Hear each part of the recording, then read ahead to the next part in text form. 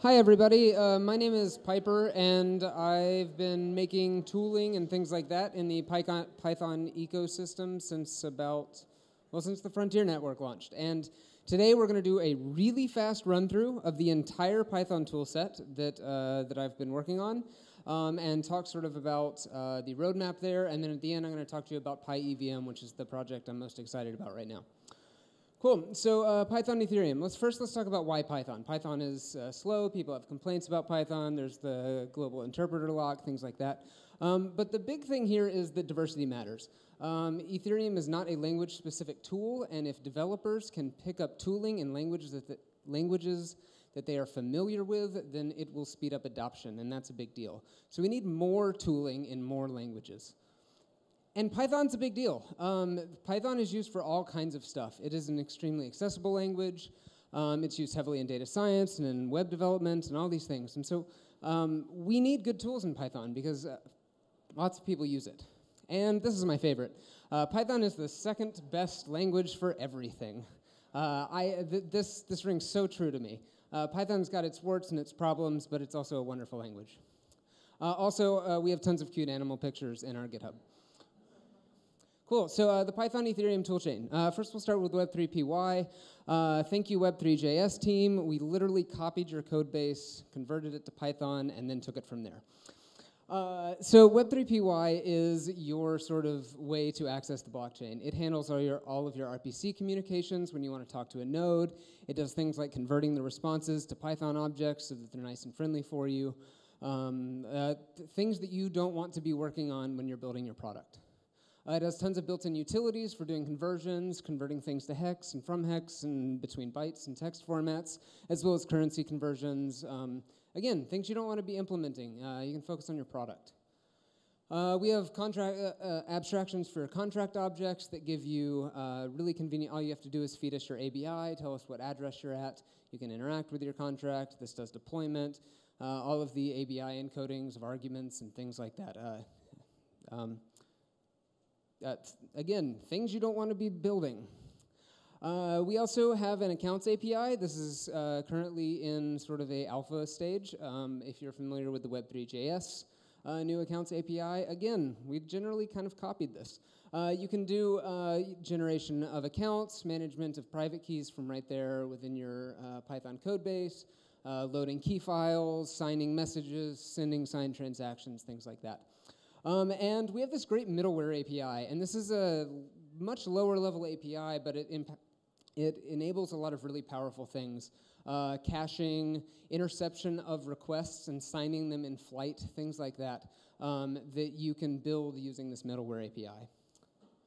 All right, let's talk about Populous. Populous is a development framework written in Python, and it should be pretty familiar for Python developers. The biggest thing that it focuses on is testing, but Populous will handle all of your compilation and deployment for you, which means finding all of your contracts, scraping them all up, feeding them into the Solidity compiler, and giving you the results. Same with deployment. Deploying those and then recording those deployments so that for future deployments you can still reference old deployments, things like that.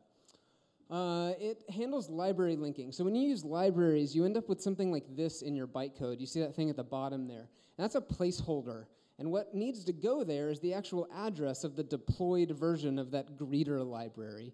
And this stuff you need to get it right, and Populous just automates and does all of this sort of stuff for you. And package management. We have this sort of unmerged branch that has all of the ERC-190 package management stuff in it. It is a high priority for us to get this stuff in real soon, and, well, package management's a big deal. All right, there's also a bunch of other tools. There's a Ethereum utils library that has a bunch of low-level stuff that's just functional functions that you can use that do all kinds of nice, convenient, useful things that are that prop up commonly when you're doing Ethereum development. We have an ABI utils library that does all the ABI encoding and decoding, so if you need to do low-level stuff, pulling old transactions, seeing what data they sent, stuff like that, you can do that. We have a keys library that handles the elliptical curve cryptography stuff for you, so if you want to do low-level message signing, things like that. It has a native Python implementation. It'll also detect that CoinCurve is installed and use CoinCurve, which is much faster. And it has a backend system, so if you have some other implementation of ECC that you want to use, you can plug it right in. Ethereum key file, loading key files off disk, generating key files from private keys, key stretching, that sort of thing. It's all handled for you. We have this library called PySolC, which is a wrapper around the Solidity compiler, which is nice because you can do compilation from your Python code, feed in just the source as text or reference some files and do compilation. But the thing that's really great here is that we have automation built into it for installing specific versions of Solidity from source. So if you have a CI environment and you want to run your stuff in Travis and you want to run it against a specific Solidity version, this library will let you do that right off the bat. We use it in almost all of our other repos that need Solidity, and it lets us test against specific versions of Solidity. Ethereum Tester is a library that we've been working on. It's a sort of wrapper around using test blockchains. So right now it supports the PyEthereum blockchain, but sort of an older version of it. We're working on more backends for more options for testing. Specifically, PyEVM is the one that we're focusing on. And it has really nice Web3 integration. So if you're using Web3 PY in your application and you want to test against a blockchain, all you have to do is swap out the provider rather than changing a bunch of your code, and you can test and you can run your application against a test blockchain. And we've got a bunch of more things. There's this PyGeth library that has some nice wrappers around the Go Ethereum command line, an implementation of the Patricia tree, an implementation of the Bloom filter. Lots of tools, wide array of them. They're all supported, they're all actively developed, and you should give them a try. But what I really want to talk about is PyEVM. PyEVM is a new implementation of the Ethereum virtual machine in Python, and it came about sort of in this roundabout way. Originally, there's PyEthereum, and PyEthereum and PyEVM are not the same thing. PyEthereum is a library that's been around for as long as I can remember. It was written by Vitalik. It's a library dependency in a ton of our code bases. And it is used heavily right now by the Casper research team. Python is a great research tool because it's so mutable. You can just reach in, do whatever you want. And PyEthereum has been key for so much of the research and things that have been done for the Ethereum network. However, it has not been a very good library for us to build on top of. And I'll go into some reasons there. And then there's PyEthApp, and PyEthApp is the Python Ethereum node. So if you want to connect to the network, then PyEthApp is the thing that, in theory, could do that. However, for a very long time, it has not been able to sync with the mainnet network.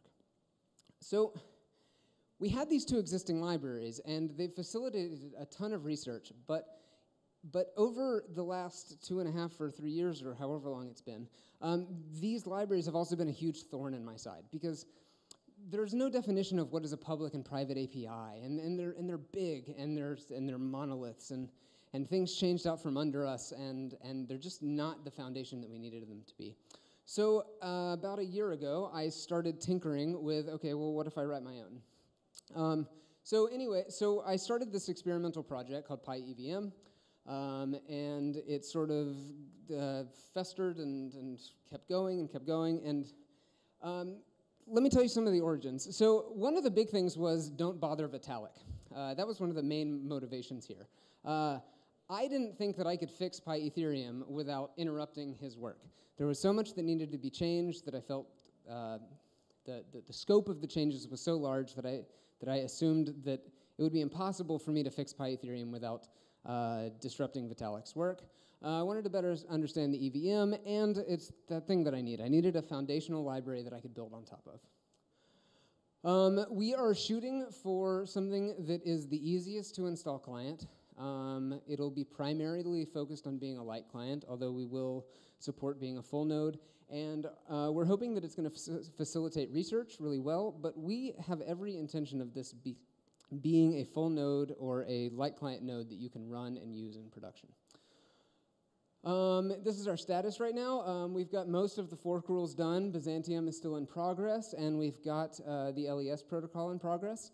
Right now, we have we're probably a month or two from a very alpha stage version of this that can sync up with the mainnet and run as a light client. So we're very close on this. And it's this project is intended to be sort of a foundational piece to the Python ecosystem. I'm very proud of this library, and I think it's going to be one of the cornerstone pieces that helps bring the Python ecosystem up to par with some of the other Ethereum tooling out there. And that's really sort of part of a broader goal of mine, which is I set out earlier this year with the sort of abstract goal of maturing all of the Python tooling. Because we needed better tooling, and so many people were flocking to the JavaScript stack, which is fine because the JavaScript stack has been the superior stack for a long time, and it's a great stack. But people need choices, and so I wanted to set out to actually give them those choices. All right, one last note, Python 3. Starting in 2018, we will begin dropping support for Python 2. So if you're using these tools and you're using Python 2, you need to upgrade because they are going to break on you. It's time. You need to upgrade your code base. Python 3 is great. Upgrading to it is very easy. There are a ton of resources out there. We are dropping support for this. If this is a problem for you, please come talk to me. But the answer is likely to be that you need to upgrade your code base. Thank you all for your time.